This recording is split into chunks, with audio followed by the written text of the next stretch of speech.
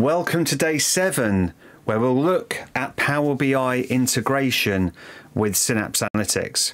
So I'm here in my linked services and I'm going to create a new connection to Power BI. Actually, very handily enough, it's popped up to connect to Power BI. So I'm going to click Power BI and I'm just going to name this Synapse Workspace or Synapse Analytics. And I'm going to select from my Power BI tenant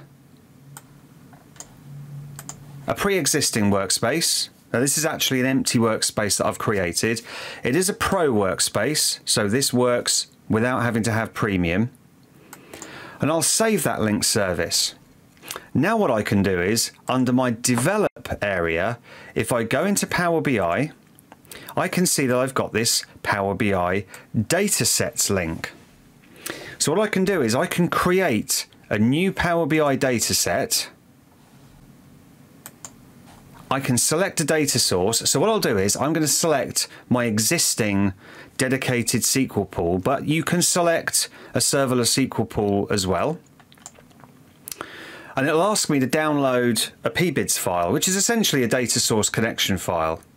If I open that file, it's going to open Power BI Desktop and automatically connect to my dedicated SQL pool so that we can see it's connecting.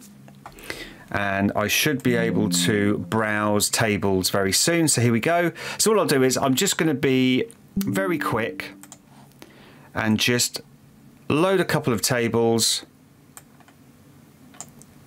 load those in.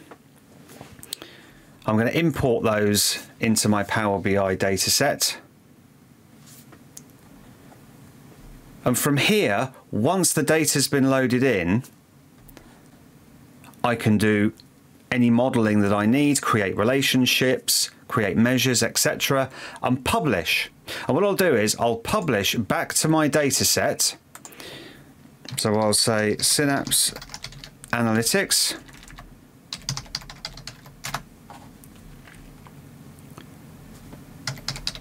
And I'll put it into that Synapse Analytics workspace that I've linked to within Synapse Analytics.